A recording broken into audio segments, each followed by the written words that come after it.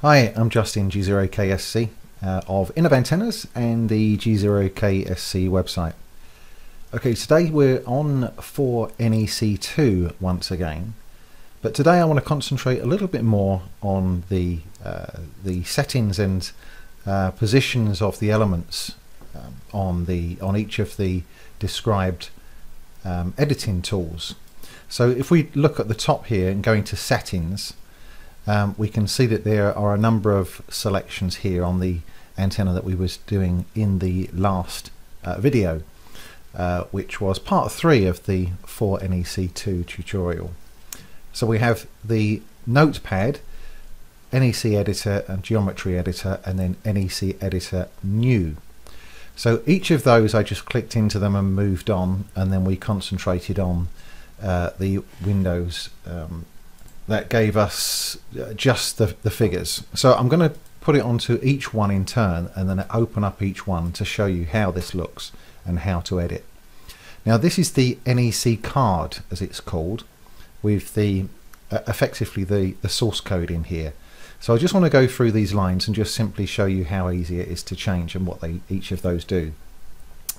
At the first one, CM, that's just a description and the date of the antenna in question. SY equals H, this is one of the symbols, the first of the symbols that we added in here, and H would be put into what would be the Z plane in order that we can move all of the elements above ground. And you'll recall that we changed H to 10 and also 15 meters above ground in order to move the antenna that 5 meters distance without having to move each individual wire or each individual element in turn. The next SY or symbol is we called RE by the number 1.483. Now RE being short for reflector, and we use that symbol then in place of the number for the two sizes of the reflector, the negative figure and the positive figure, in order that we only have to change the number once rather than two to make it quicker.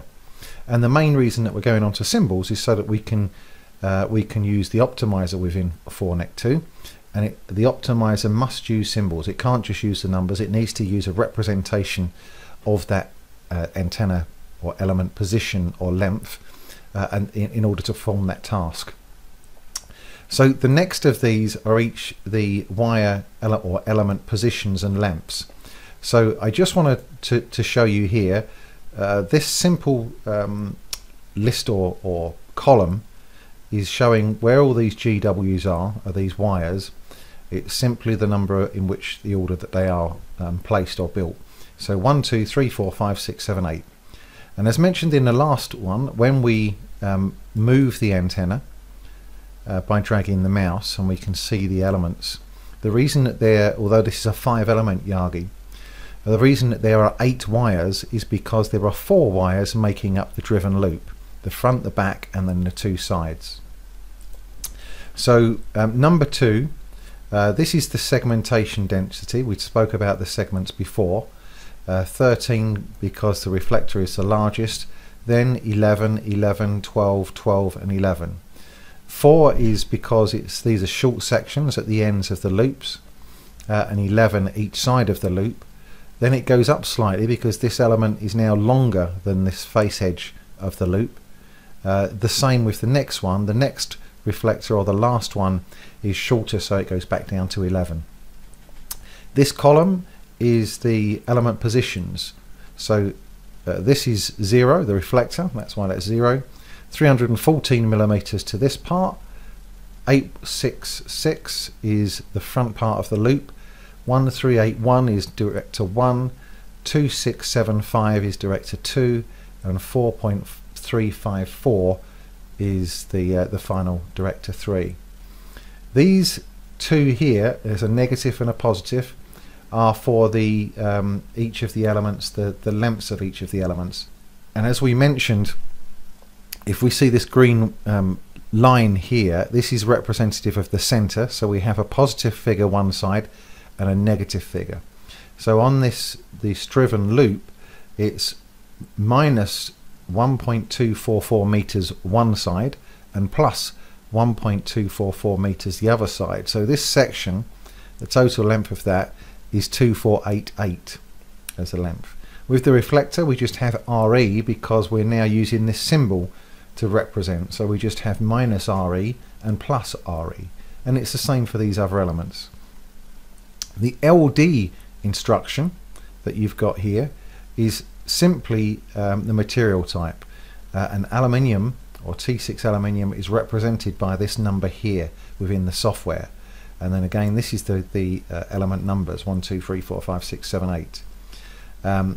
This is the ground type here with the GM, and then the EX is the type of feed point that we're using, and we'll talk about that a little later on in one of the other videos or one of the future videos, and FR being the frequency or the center frequency of the antenna. So within Notepad, Notepad is obviously a Windows application, and it's fairly easy. We can just highlight over wherever we want to go and change whichever parameters we wish to.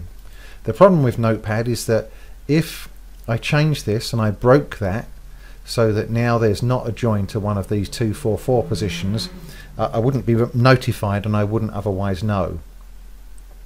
So I'm going to change that back to 4, cancel this off, and then we'll go, I won't save any changes there, and now I'll change to the NEC editor and we'll open up this one. So this is pretty similar to what we saw with the Notepad, but just the layout and the look is a little bit easier, and we've got insert, delete tools, and also comments. So everything else pretty much the same. We can go in here and then click onto a given wire, and then at the top we get our columns in which we can easily edit. So if we was going to change this to 420 instead of 402, we could simply go into that and change as we need. So that's that one. Now I'll change to the geometry edit and open this one. This one is one that caused a little bit of a few questions last time round, so I'll drill into this a little bit more. We'll turn the aerial. Now at the moment it's above ground, so it's not as easy to move about as we did. I'll zoom in a little bit into these wires. Now these are more sort of drag and drop.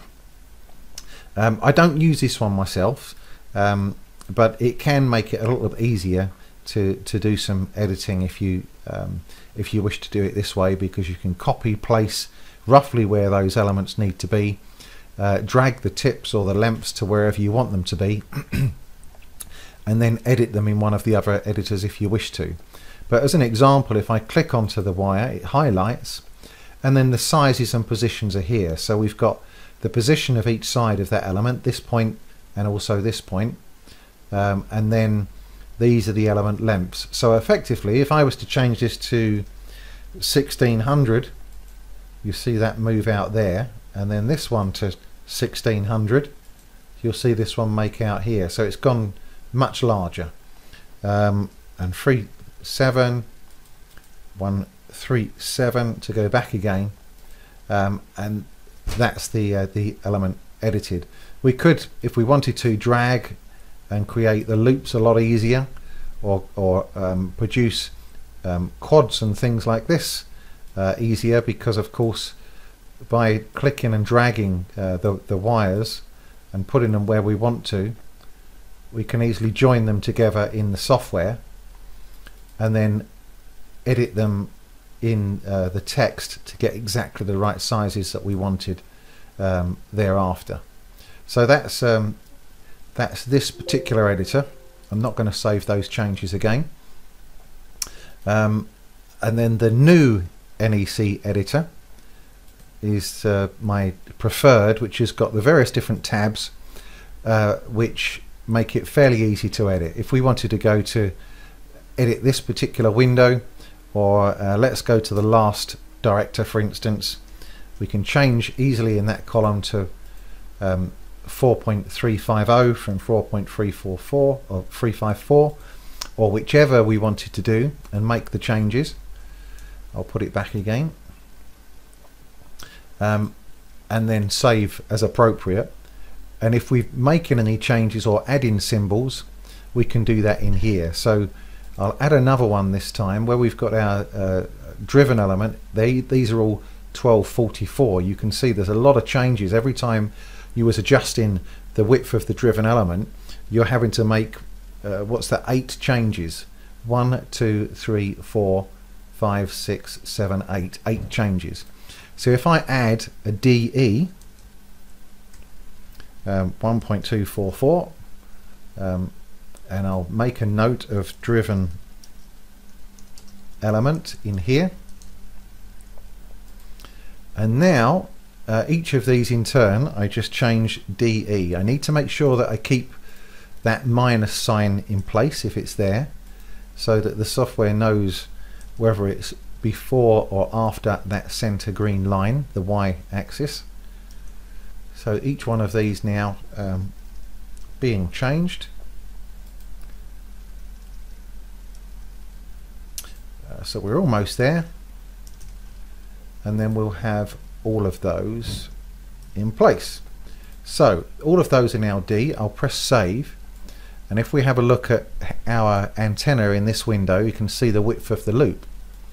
So if I were to now change this drastically from 1.244 meters to 1.5 and press change, once you've pressed the run and do a far field, we would see that the loop has drastically increased in size. See that? And also that's completely messed the pattern. So that wouldn't be a good move at all. So that's pretty much it on the editor today. I said that we're just over the 10-minute marks. I've got to keep these videos between 10 and 15 minutes to save me having to chop them up. So hopefully that's of use. I'm going to just put this back to 2.44 before I save this, and then we'll move a little bit more onto moving the elements into symbols and do some optimization on the next one. Thanks very much again, and please subscribe.